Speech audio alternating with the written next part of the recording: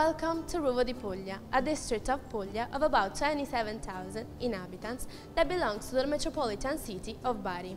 It belongs also to the National Park of Alta Murgia. Right inside, it's possible to admire the National Archaeological Museum, Iatta, the Romanesque Cathedral, the Council Gallery of Contemporary Art, and the Museum of Book and Culture.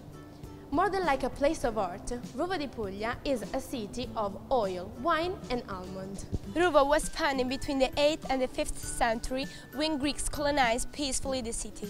It takes on a particular and suggestive connotation during the Lenten period. Ruvo is the seat of linguistic and scientific school which we attend and is given us the opportunity to increase our knowledge during the period of alternanza scuola-lavoro. We would like to lead you to the discovery of the Lenten tradition of Ruvo.